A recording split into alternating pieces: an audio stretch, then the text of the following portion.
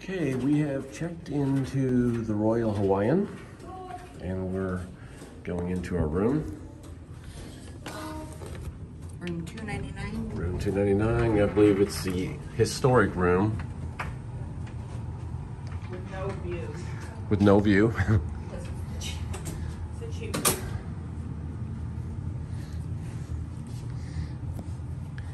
There's a massive size closet. And safe. There's actually a couple places, there's two things to throw your luggage on, at least, as opposed to the normal one. One bathrobe. So you have to step up for the bathroom here.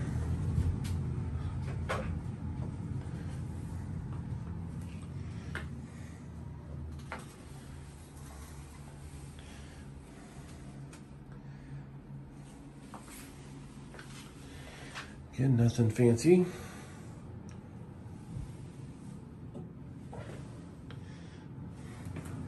Slippers, but they don't even say Royal Hawaiian and they look like they've been used. And only one robe. Yeah, that's kind of weird. We could probably get another one though. Yeah, I'm sure. And you can see there's a nice high ceiling. It's definitely, because it's older, it's probably a good 15 feet high maybe.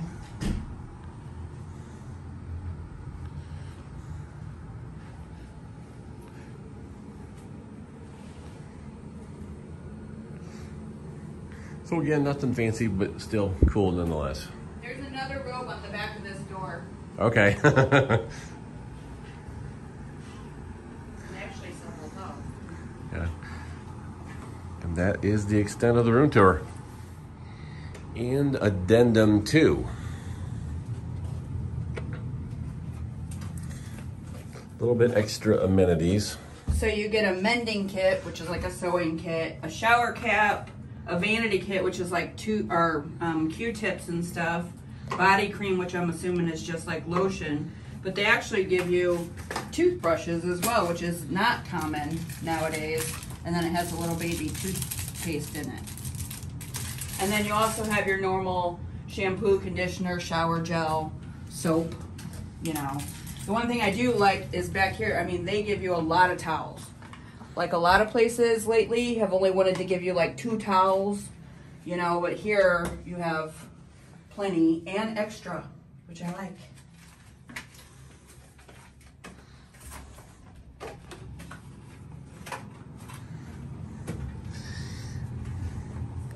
And we got our luggage delivered. And the one thing I did forget,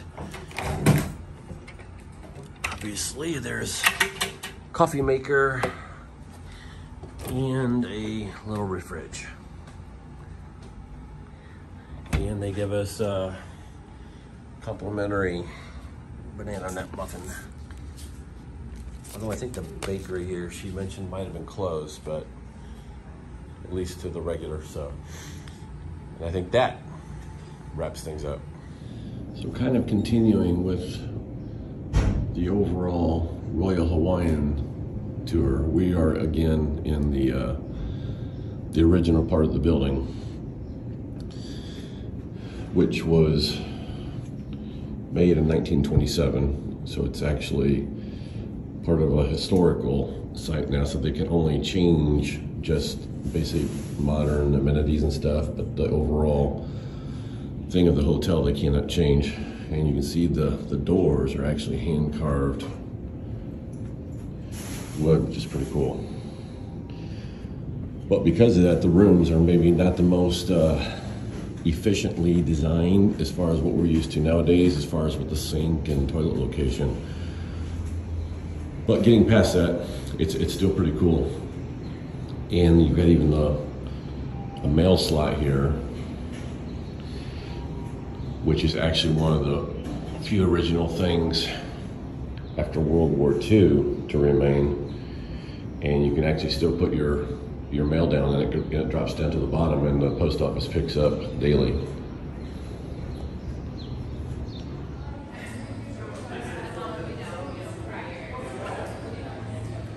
This again is the mailbox where your letters and postcards drop down to. And again, this is one of the 2 remaining things after World War II. This and this map over here. When World War II happened, the military actually took over this building and pretty much gutted the rooms and used it for the service members. And pretty much nothing remained other than this and that mailbox. And supposedly they tried to take this, but they couldn't get it off the wall because I guess it was really glued on extremely well. So this is one of the remaining things. After the military or the war was done, then they had to refurbish everything, which took 18 million, they said at that time. So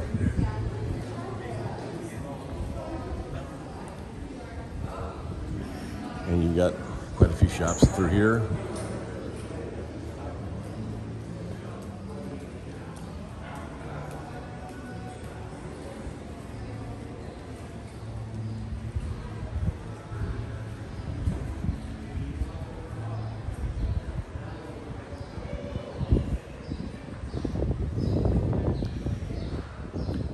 Just going to be a really quickie partial walkthrough.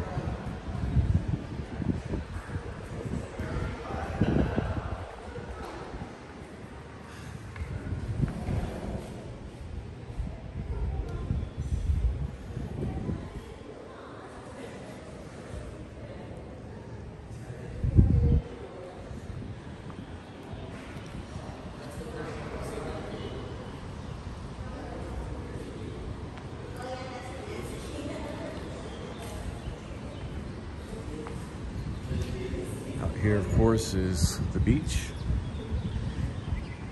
And this is also where they set up for luau's as well. And over there is the Mai Tai bar, which is currently a hard seat to get right now at this current time. They're actually 80% full, and that's without the Japanese being here yet. So they are very busy. But this location is really good for the beach access.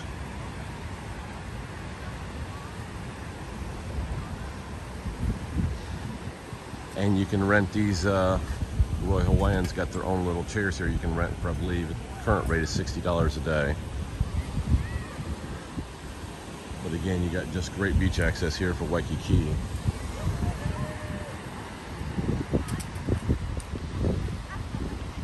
And the beach reclamation thing has already been done and completed, where they put more sand back.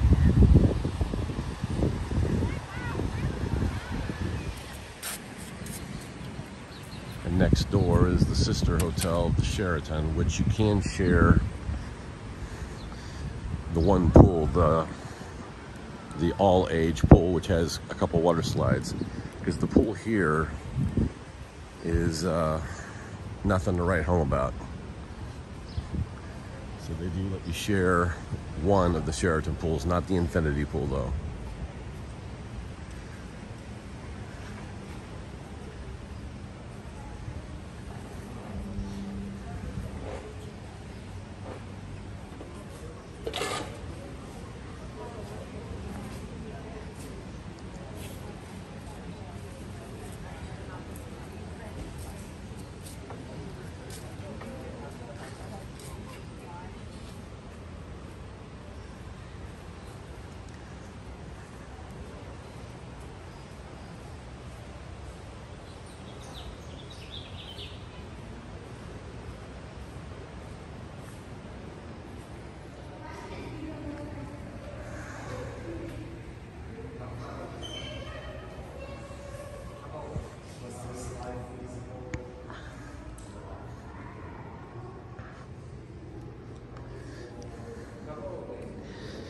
And this hotel was originally, again, as I said, built in 1927, but it was actually because of the Matson, kind of a cruise ship line at the time.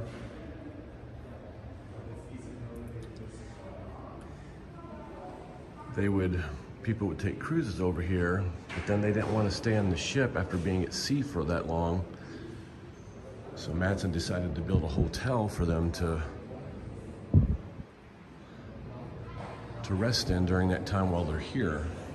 And then that's how the Royal Hawaiian got built. And most of the rooms actually in the original section, 70 to 80% actually face out towards the garden as opposed to facing the ocean, because at that time people didn't want to look at the sea. So everything faced towards the garden. The newer tower that they built in the 70s, every one of those rooms faces the ocean now.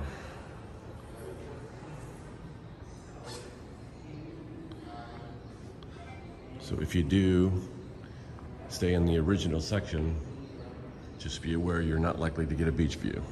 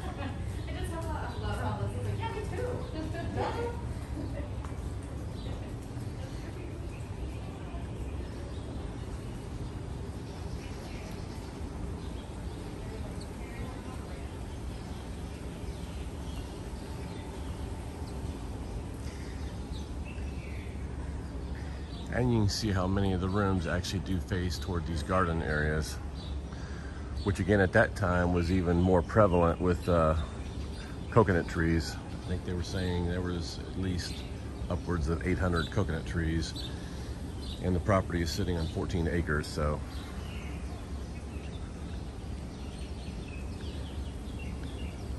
And they had different receptions and weddings out here as well.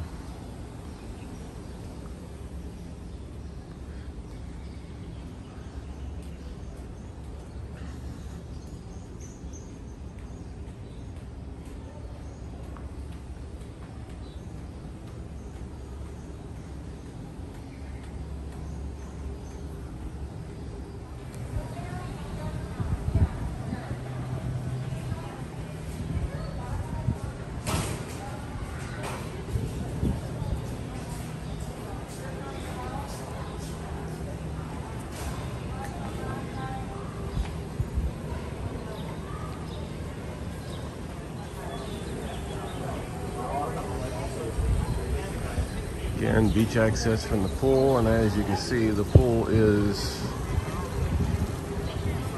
pretty small.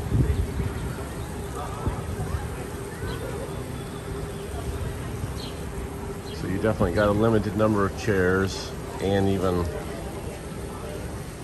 out on the beach area, depending on the amount of people, you might not even be able to rent a chair. Although there's other chair rental things. The Tan Ones is another company, and they're $60 a day as well currently. $30 after 2 o'clock.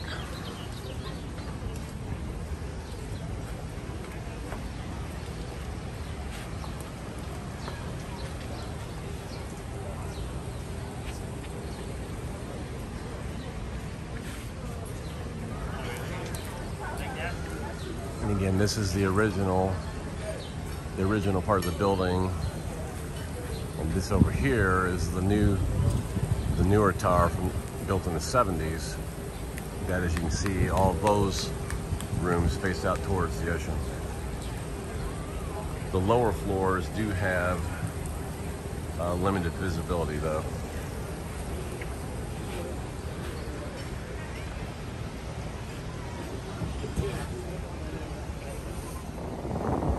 If you're staying here at the Royal Hawaiian, you're obviously really close to all the Waikiki tourist stuff. One little tip though is if you're like wanting a pizza for the night, if you see that Il Lupino, it's an Italian place, but they've got really good pizzas for actually not too bad of a price. If you want something different, that is, and you don't want something like the normal Pizza Hut or even California Pizza Kitchen, I recommend that. It's definitely, we enjoyed that quite a bit. It was one of those pizzas as even when it's not warm, it still tasted good. We got the pepperoni, and we added the bolognese for an extra $4, which I would recommend doing. A really good crust, good flavor, and something that's different from the rest. And it was in the around the $20 or $22, depending on what you add to the toppings and everything, for a 16-inch. And it's just right, literally walking distance here from the Royal, which is right here.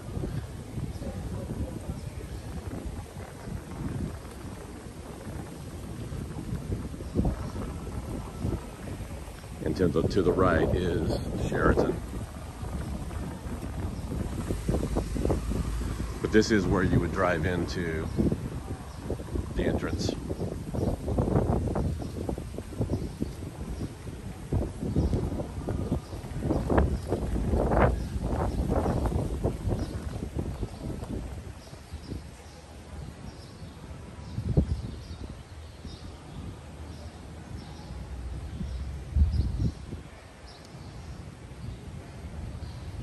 You see they got some really magnificent trees here for sure.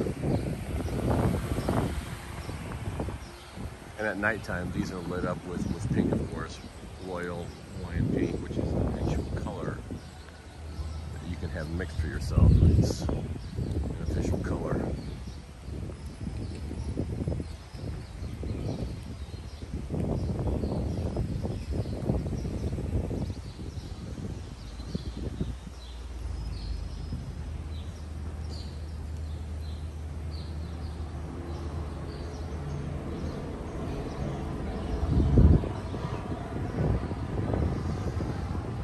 This will wrap up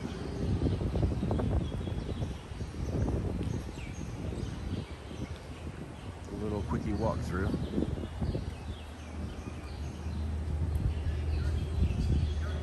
The Royal Hawaiian in Waikiki.